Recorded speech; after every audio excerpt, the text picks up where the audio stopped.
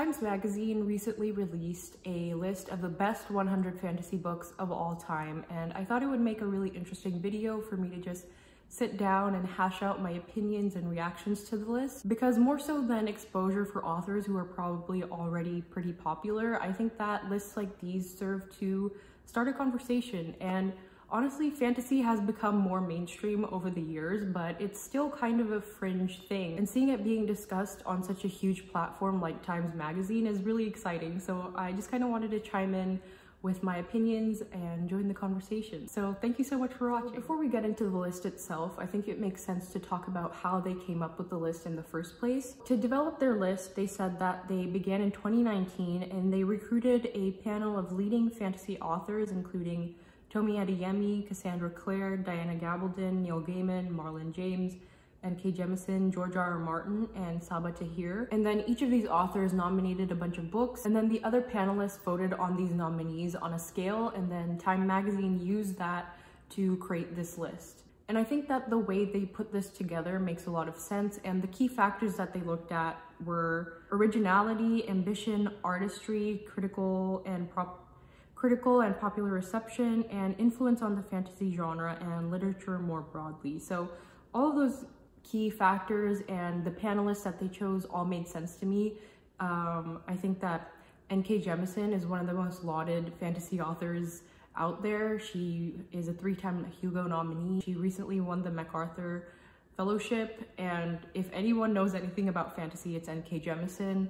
George R.R. Martin is George R.R. Martin. And I think the name that really kind of made this list legit in my eyes was Neil Gaiman, because I think that Gaiman is just a fantasy fan first and a writer second. Whenever I read his work or I hear him talking to another author or giving an interview, it always is very palpable that he loves fantasy and that he really understands the genre as a whole.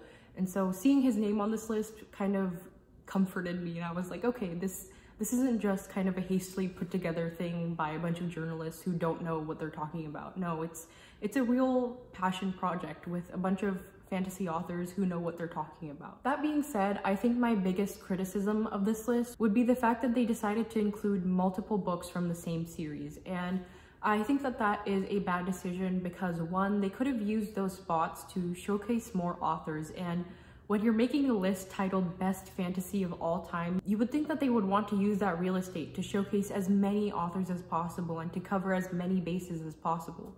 And I think it's kind of disappointing that they decided to kind of double dip with certain authors, and it just felt redundant. But also too, I think it was kind of inconsistent and it sends the wrong message. When you have a series in its entirety on the list, but then you only have one book from another series, because it kind of sends this message that either the rest of the series wasn't as good, or that book is just kind of meant to symbolically represent the whole series. And I think it would have just been more consistent if they had just gone for one entry per series and just have that one book kind of speak for the entire series. And so that kind of leads into my next point, which is about books that were snubbed on this list. With any kind of list, award show, anything, you can expect some books to be snubbed.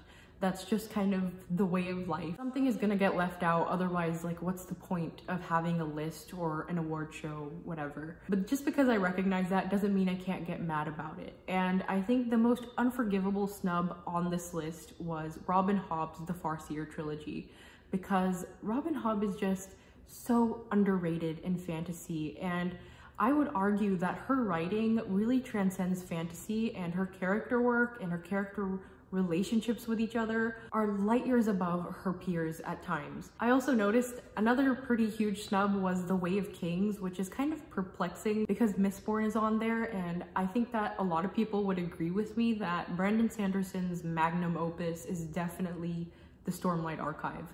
And I just think it was kind of an interesting choice to put Mistborn but not The Way of Kings.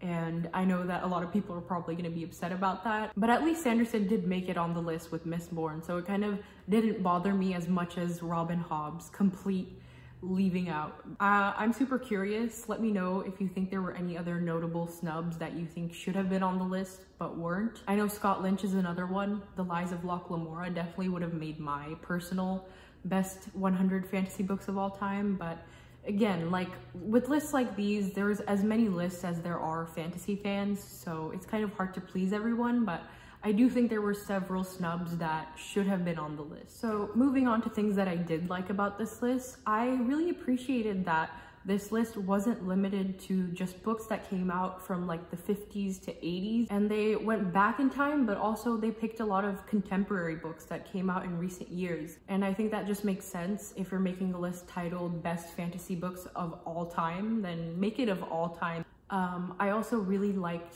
the diversity on this list, and I realize this might be controversial because I think that there's this idea that just because something is diverse, that means that that diversity has to come at the cost of quality. And I definitely don't agree with that. I think that diversity is not mutually exclusive to quality, and oftentimes you kind of need diversity in order to be quality. Like with lists like these, it wouldn't have made sense to only have authors from a certain region or a certain ethnicity or a certain gender, because fantasy is so pervasive, and literally every single civilization, every single group of people on Earth has some kind of fantastical storytelling. And I think that this list reflects that, with authors from South Asia to Japan to Europe to all over the world. I think that this list does a really good job of encompassing different cultures and being inclusive. And my final opinion, and perhaps my most controversial opinion, is that the YA fantasy and middle grade fantasy books on this list absolutely deserve their spot. And to be clear, even though I think that there are books that should be on this list that aren't, I also don't think that any particular book on the list doesn't deserve its spot. For example, I brought up The Way of Kings as being one of the books that was snubbed, but like at the end of the day, The Way of Kings wouldn't have really benefited from a spot on this list anyways. Like, it's already one of the most best-selling fantasy books in recent years, and Brandon Sanderson isn't really harmed by not having his book on that list. He doesn't need the exposure, he doesn't need the sales, he's doing fine. And I actually like that this list introduced me to a lot of books that I had never heard about, and I'm really excited to go and read them now that I know about them. Now that I know about them and I know that they were vetted by authors like Neil Gaiman, N.K. Jemisin, George R.R. Martin. That makes this list a little more valuable than just being a kind of rundown of a bunch of classical fantasy books that I've already heard of and I'm already aware of. So when it comes to the YA fantasy books on this list, I know that YA is kind of a pejorative in certain circles, and I myself have certainly been guilty of being pretentious about YA and being like, oh, I only read adult fantasy, I only read real fantasy. But I have kind of had a change of heart in recent years, and I realized that my disdain for YA stems primarily from the fact that I grew up. I'm no longer a teenager, so I don't relate to YA fantasy books anymore. And it makes complete sense that I wouldn't like something that wasn't written for me. That doesn't mean that those books have no value or that they shouldn't be celebrated. And hear me out. I think that YA fantasy is more influential on the current generation of teenagers than books like Lord of the Rings. Probably more teenagers have read City of Bones or An Ember in the Ashes because those books are more accessible. And as a whole, YA fantasy is more popular than adult fantasy because YA fantasy can reach a larger audience. So even if I don't personally love the genre, I can recognize that it's important and that it's here to stay. And it kind of reminds me of something that Neil Gaiman said in one of his speeches when he was accepting the Newbery Award medal. And he said that children's literature is the most important of all. And I would extend that to YA, because YA is the books that young people read. YA is what teenagers read, and what they read is incredibly important because, like, I don't know how to explain that. Teenagers are our future, and so what they are reading and what they're being influenced by is incredibly significant and worthy of a celebration. So my knee-jerk reaction to a lot of the YA and middle grade fantasy was kind of like, why is this on this list? Like, it doesn't make sense to me. But the more I think about it, the more it makes sense, and the more I appreciate that they included those books. Like I mentioned earlier in this video, I think that lists like these are great because they start conversations, and I would love to talk to you guys in the comments. And I'm calling out all my booktuber friends to respond to this list and respond with their opinions and their reactions. I would love to watch, and I would just love to hear what you have to say. And so yeah, thank you so much for watching, and be sure to subscribe for more bookish content.